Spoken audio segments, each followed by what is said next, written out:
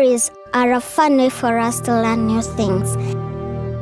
They help us imagine big things, but we have no stories. She may not have to worry about stories anymore.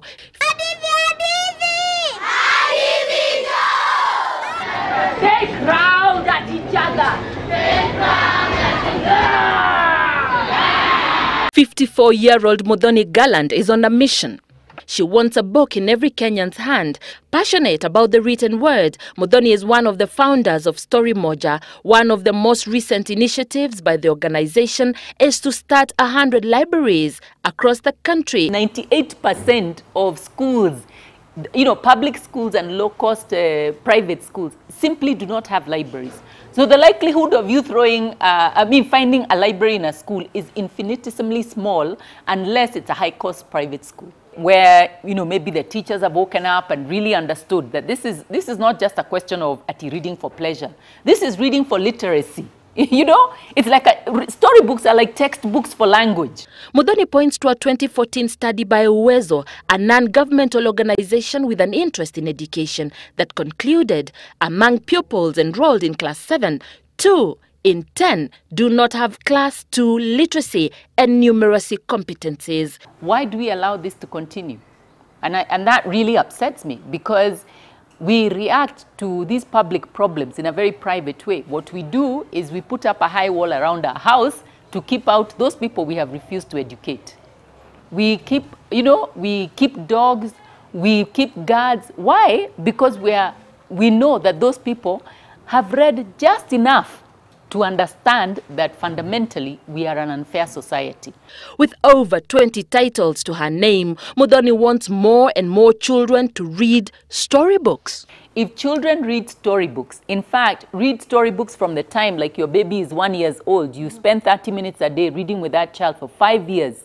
By the time they have you've read with them for 30 minutes a day for 5 years, they jump a year in their reading ability. But she has not always been about books. Muthoni had a high-flying job as an advertising researcher before plunging into the world of the written word by chance, you might say. In 1999, her husband was posted to Cairo. She left her corporate job to accompany him. The first day I wrote a story, I knew this is it. And it wasn't just that I was transported, it's everything clicked inside my head that this is what I was put on earth for. When she returned to Kenya, Muthoni wanted to take her writing to a new level.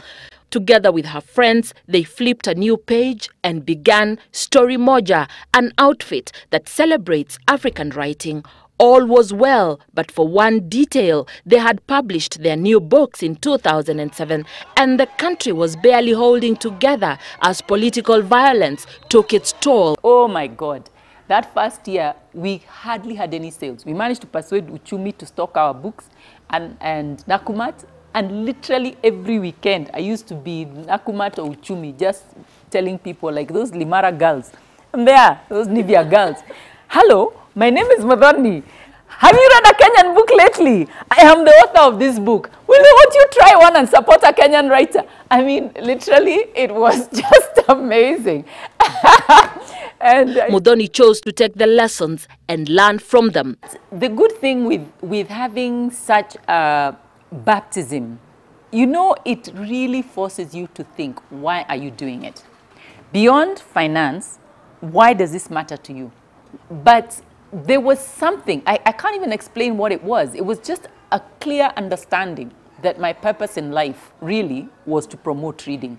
And she hasn't tired. Muthoni has been knocking on doors, engaging schools and even the government, interesting them on the virtue of a rich reading culture. Our town is facing a huge problem. While there is time set aside for children to read books in the library, often, according to Muthoni, that time is used by schools to catch up on revision or homework. They seem to think that if you cram, you're better off. And that is so foolish in this day and age. It is beyond foolish. We are really harming our children by teaching them that authority has all the answers, by teaching them that the answers are just facts that you can memorize. I'm sorry, you can get an A and still fail in life. It's not because I want children to do badly. Of course, I want children to do well.